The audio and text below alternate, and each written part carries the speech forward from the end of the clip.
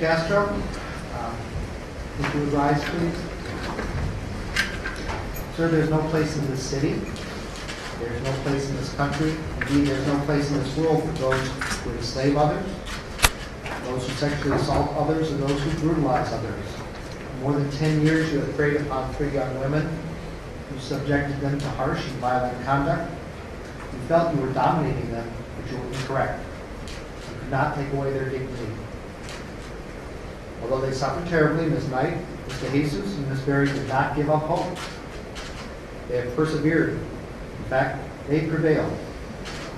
These remarkable women again have their freedom, which is the most precious aspect of being an American. Mr. Castro, you forfeited that right. You now become a member with the Department of Rehabilitation and Correction. You will be confined for the remainder of your days. You are hereby remanded for transport to a Wayne Correctional Institution.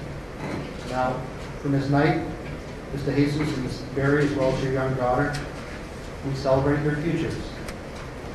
We acknowledge the faithfulness of your families, your friends, and all others in this community who so fervently believe that you are alive.